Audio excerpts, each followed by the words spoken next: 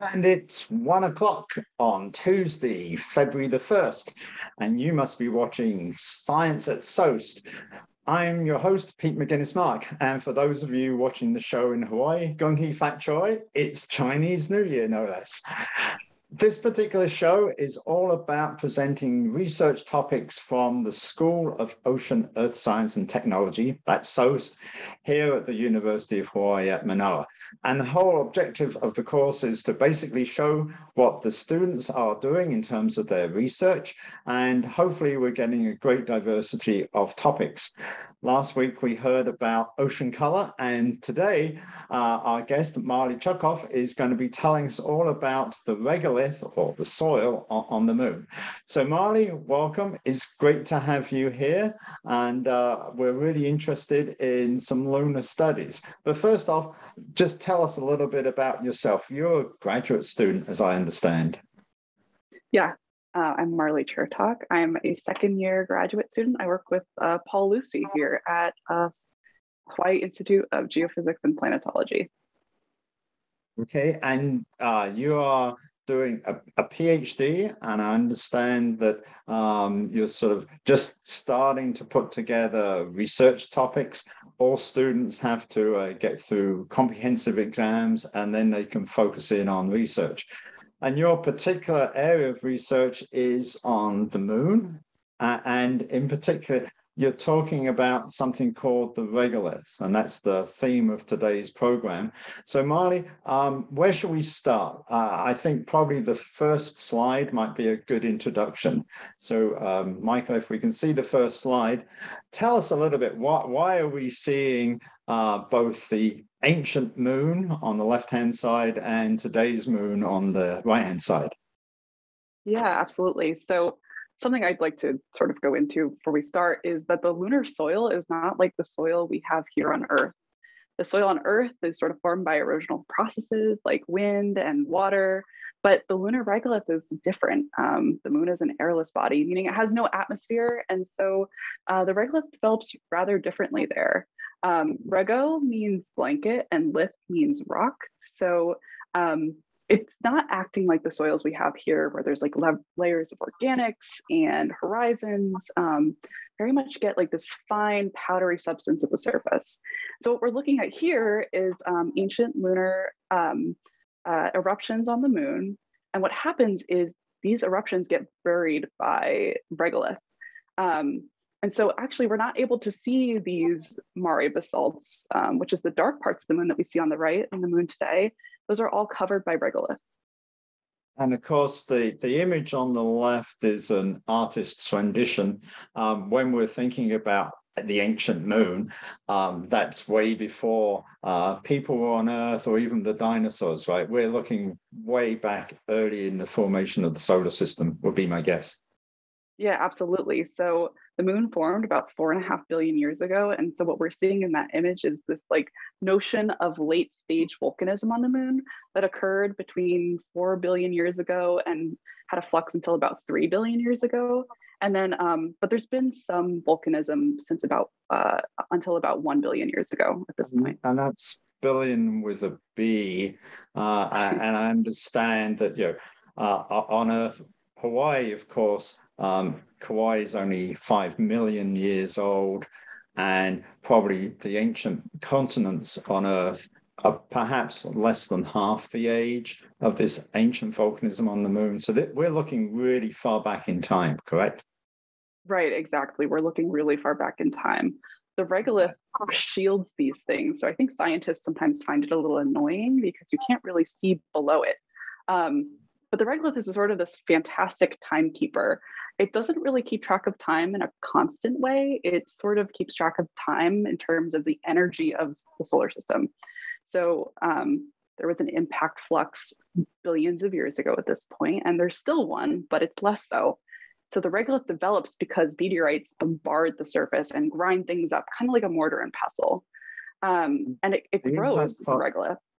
The impact flux you're talking about is the number of projectiles, comets or asteroids that happen to hit the surface of the moon in any given unit of time. Right, exactly. And the moon has seen 4.5 billion years of the solar system's history, and it's preserved in these impactors.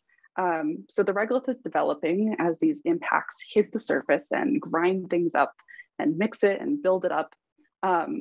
But what's really interesting is that the regolith is sensitive to the energy of the universe. So when there were more impactors, when the solar system was young, the regolith developed really quickly. But now it's developing quite slowly. Okay.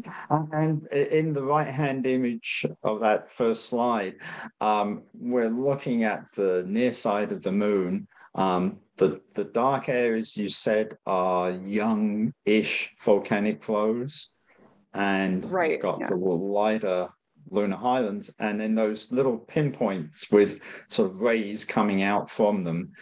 That's presumably an example of the meteorite impacts that you're talking about. Yeah, exactly. Some of these Mare units, the dark parts of the moon, you can see they're pretty circular. So there's from huge impacts. And Mare lavas infill these basins. It does an excellent job of preserving this. So these rayed craters that you were pointing out are actually sampled, like these impacts are sampling below the subsurface and exposing rocks at the surface.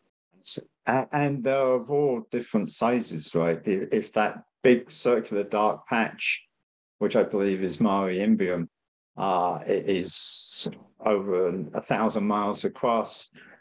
Some of the bigger things you can see from Earth might still be tens of miles across, and they go really down to small sizes. Right.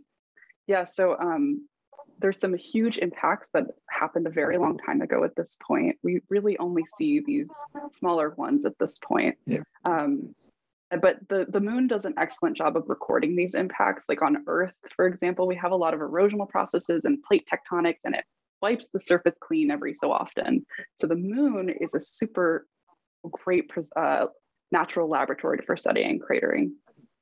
And I believe in the next slide, you've got an example. We've actually seen just how thick perhaps this lunar regolith can be. If we go on to the second slide, talk us through what we're seeing here, Marley. Yeah, so this is the Apollo 15 landing site at Hadley Reel. And what you're seeing on the left is an astronaut who is at the site, probably taking measurements. But on the right, you're seeing these Mare lava flow deposits. And on top of those deposits is the regolith that's been developing since its emplacement or since it's flowed and cooled. Okay, and for further detail, I think in the left-hand slide, that little rectangular black box shows where the more detailed image was taken. And so what we're looking at, it looks like a river valley, but you just said the moon doesn't have an atmosphere. So what exactly is the astronaut standing in front of? I think it's a crater, if I'm not mistaken, right? Okay. Well, I thought you knew. It's Hadley Reel. Oh, yeah. Okay. So I know you're taking a course in lunar volcanism, so maybe you've not seen that already. But yes, you're seeing the age of what was once a very active lava channel. So Right. that's the idea, and it's about 700 meters across and 300 meters deep, I think, at that stage. But yeah, so that gives us a really good understanding that this layer of fragmented rock or regolith has built up over an extended period of time. Maybe you can just help us better understand, how does the rock get broken up? There's a particular sequence of events during a meteorite impact, isn't there? Right, exactly. So an impactor strikes the moon. Maybe And we go it to the develops. next slide, please. That one. We can go. There we go. All right. And There it's we go. number Perfect. 1 through 6. All right. So Right. what are we seeing here? Yeah. So we're seeing an impactor strike the lunar surface, and it's excavating material. That excavated material is super interesting for what we want to understand about the lunar subsurface. Impactors have this super unique ability where they are able to sample below the regolith and excavate material that we wouldn't otherwise see onto its ejecta blanket. So if you follow the 1, 2, 3, 4, 5 up until 6, you'll see this purple on the edge of the crater, and that's the ejecta blanket. And it contains really interesting information about the lava flows that were once that are under the regolith now. Okay, and of course, students can take whole courses in impact cratering mechanics, as it's called. Any idea how fast these projectiles are hitting the surface of the moon, or what their main processes are with them? You may not have taken classes yet on this, so I'm just interested to know. I mean, at this point, I think it's kilometers per second. Really high velocity impacts. The way I like to think about things that end up in the ejecta blanket is, if I was a great pitcher, which I'm not, I could throw a rock at a parking lot surface. And let's say the parking lot is gravel. It's going to break up the rock and eject it onto the impact blanket pretty well. But if it was like a asphalt surface, and I was also a great pitcher, and I was throwing this rock at the surface, it might just like crack it up a little bit. And so what we see in the ejecta blanket is highly dependent on the strength of the subsurface. Okay, I see. So which type of material would be thrown further, if it hits a solid surface or if it hits a very fine, dusty surface? Well, any ideas?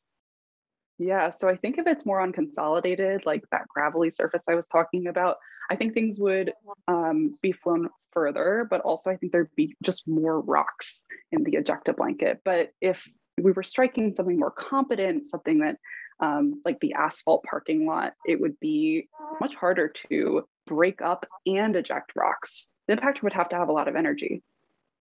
And we saw on that original slide that the ejecta from some of these craters may extend tens or hundreds of kilometers away from the parent crater. So this ejecta blanket that you're talking about, which is helping to form the regolith, isn't just right by the crater rim. It goes way out, doesn't it? Yeah. So how do you... Sorry, go ahead. In that first image we were seeing, we saw, I think that was Tycho, which is super bright red, and it extends latitudes north and south. So usually we see craters that sort of have a more confined ejecta blanket, but this one is quite big. And Tycho is quite a young crater by lunar standards, so it's fairly well preserved. Now, how do you study the regolith? Jimmer in Apollo 15 could actually walk up and touch it, but a graduate student in her studies, do you do laboratory work, computer simulations? How do you study the regolith? Yeah, so here on Earth, it's really easy. We see young lava flows, such as those on the Big Island, and we can look at those using satellite imagery a lot of the times, or aerial imagery. But for the older flows, we can just walk right up to them and easily access them, collect samples. But we really only have like 6 data sets in some ways to work with, 6 Apollo landing sites. And so we're really confined by the fact that we don't have a lot of what we call ground truth data.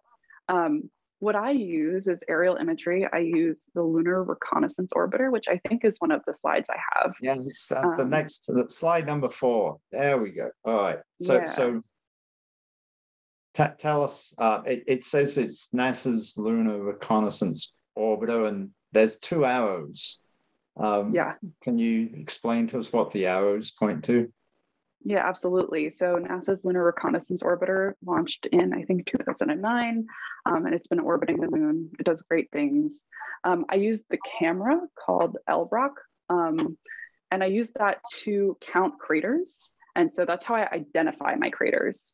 And then there's another instrument on there that is a thermal imaging imager. So it uses, it's called Diviner. And so what we do with Diviner is it makes thermal measurements of the surface, and it's actually able to detect rocks super well.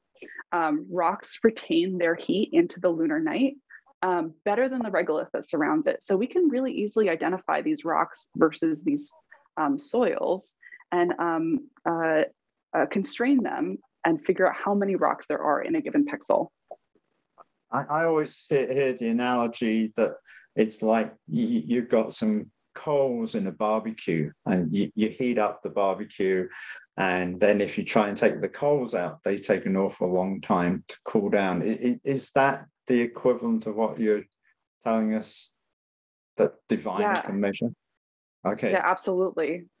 And is it measuring the heat or the color or where do you get the information about how hot the rock is? It's measuring the heat. And so actually what it's measuring is in some ways, the thermal inertia of the rock. So how well the rock retains its heat. And so it's able to make those measurements and tell me for example, how many rocks there are per pixel.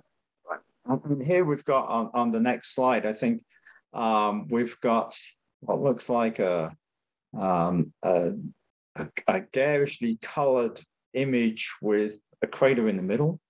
And then there's some images on the right-hand side. Explain to Yes. the viewers what exactly we're looking at here. Yeah, so this is a very rocky crater. And so this is the rock abundance data set that is overlain on top of basically the camera's data set. And so what we're seeing is what Diviner sees. So Diviner, I'm able to find these anomalously rocky craters using Diviner, and I overlay these garish colors on top of the craters. And I look at the ejecta blankets. And so what it's showing is that Diviner accurately shows us that there are rocks in the ejecta when it says it has a high rock abundance value. Okay. And viewers might just be able to see on the right-hand image that detailed rock picture of the moon. There's some little blocks there. Roughly how large would one of those rocks be? If you can see it in the image, is it a few inches or is it a couple of feet or 10 feet? Do you know? It's probably a couple meters. Probably a couple. So That's 6 to 8 feet, something like that. something like that. Yeah. Okay. Literally cool. So if you've got this, you're developing this technique to find where the rocks are on the moon. That could be quite useful in the future. I'm thinking, is it going to be useful where astronauts might land on the surface? We're sending astronauts to the moon, say in 2025 or 26. These boulders are big enough, they might actually affect some of the landing sites, wouldn't they? That's absolutely true. And so Diviner helps us choose these landing sites. We don't want to land in a boulder field. No, not a good idea. Even Neil No. Armstrong didn't do that with Apollo 11. So Right. is part of your research then geared towards these future missions to the moon, or is that a potential career development for you? Well, I hope so. I mean, I would love to be a part of a mission in any way I can be eventually. Mm-hmm. But yeah, these types of data sets would be really helpful. And also create when you're looking at rock abundance, you want to pick a location that is super interesting. And so when there's rocks in the ejecta, actually you might want to land sort of close by, but not in the boulder field. So you can collect actual rocks. Otherwise, you're just on top of regolith and then you're just looking at the fine grained stuff. Okay. And an immediate question in my mind would be, so does all of the moon look the same, or do you find different areas with different rock abundances?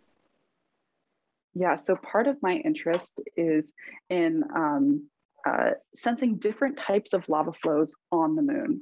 And so we can do this by looking at the rock abundance in the ejecta, and we're sort of trying to confine this mechanical strength of what's going on with these lava flows that lie beneath the regolith. And so what we're seeing, and we have our final slide for that, is there's a huge difference between like Mare Humorum, which is super rocky. You can see that has a lot of those garishly colored craters, and then Mare Nectaris, which is super barely rocky. So, and each one of those images, there's a scale bar in the bottom right, so that's about 30 miles or 50 kilometers, and they generally look blue. And if I remember the previous slide, blue means no rocks. Right, exactly. Blue means no rocks. Yeah, and then yellow and red means lots of rocks. Okay, so why do these two parts of the moon, which are both ancient lava flows, why do they look different? Yeah, so that's what we're trying to understand. And we have some ideas. So, for example, Mare Humorum, which is much rockier, let's compare it to that gravel parking lot that we talked about earlier. So, maybe it's more unconsolidated. Maybe there were a lot of bubbles in the flow and it's really foamy. So, impactors don't have to spend a lot of energy breaking up the rock to then eject it because it's already quite weak. And then maybe Mare Nectaris is super confident. And so, we're striking that asphalt parking lot where it's really hard to eject rock. But there's also something else that we need to consider, and that's the thickness of the regolith. If impactors can't actually reach the bottom of the regolith, then they won't eject rocks. But in the Mare regions, we're pretty well, impactors can almost always excavate rocks, especially the larger ones, because the regolith is only about 2 meters, or I think that's the height of a basketball player, to like 5 meters, which is the height of a giraffe. Now I understand offline you've told me that you're doing some computer modeling of lava flows. Is that intended to sort of understand how they might break up if hit by a projectile, or where's that research taking you? Yeah, so if we can't exactly see the differences from the surface of these lava flows, maybe we can actually just confine their strengths. And so something I'm going to work on is modeling these types of things, like how does a foamy flow react to impact versus something that is more like Poehoi, so like really competent and doesn't have a lot of cracks and vesicles. All right. That's an aspect of your research coming up in the next few years. Where do you see this particular type of investigation going? And is UH Manoa a good place to do this kind of work? So as a graduate student, hopefully you're hoping to graduate soon and get a job. Yeah. Are we training you well, or what's your impression? Absolutely. As much as I love it here, I don't want to stay here forever. I want to get out into the workforce. Yeah, so there's a lot of great mentorship opportunities here. It's something that I've really taken advantage of. We have excellent postdoc Emily Costello, who's been an excellent mentor to me, and she studies the regolith mixing model, and she looks at the development of the regolith on the moon. We also have Shuai Li, who works on constraining volatiles on the moon. And so there's so many different things happening at SOEST. So I have a lot of, it's not difficult to find a mentor, I would say. And your advisor's Dr. Paul Lucy, right? Who recently won the Carl Sagan Young Investigator or something like that from NASA. So it sounds like you're in good hands. And so future jobs, what kind of thing would you be interested in if you move to the mainland or go international? What's the goal? Yeah, absolutely. For me, first things first, and that's to get a postdoc when I'm done. Okay. So postdoc, and then I really hope to work on a mission in some capacity. And so I hope that this research will propel me into that. Okay. And are there new missions coming along? Yeah, absolutely. There's lots of exciting things. There's Viper, which is going to the lunar poles, and it should be really interesting. And I know offline there are other faculty members at UH who are proposing to go to other parts of the moon with robotic explorers. And of course, the astronauts will probably go to the South Pole of the moon, perhaps in 4 or 5 years' time. So that sounds really quite exciting. Would you have to work for NASA or university, or are there commercial firms you might be looking at as job opportunities? Absolutely. Yeah, there's some commercial options out there. I would just be excited to be a part of anything at this point. So I think that it would be good to get that experience.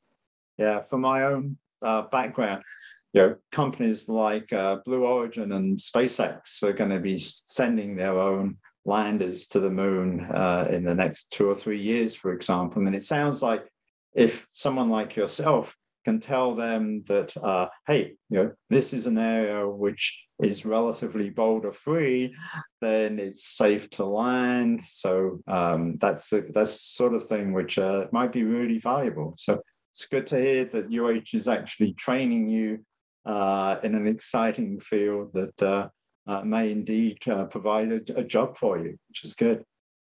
Absolutely. Yeah. Good. Well, anything else that you'd like to tell us? You're doing this computer modeling, you're doing working with Diviner. What classes do you have to take in order to learn about this research? Yeah, so last semester I took a lava flow and rheology class, and this semester I'm taking a lunar volcanism class. So I'm really immersing myself into this volcanology aspect that I'm hoping will take me quite far.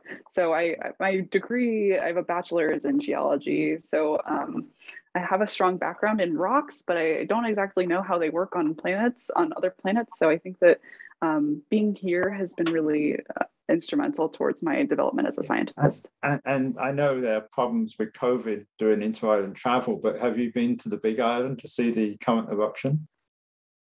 I have actually, yeah. So we were on the Big Island in October for my lava flow and rheology class, and we got to see the lava lake. It was really incredible. And can you actually tell the professor or the other students, hey, this is what you would expect to see on the moon with the same kind of geologic processes? I presume Hawaii is a good analog to the moon, but I should ask you if you think that's the case.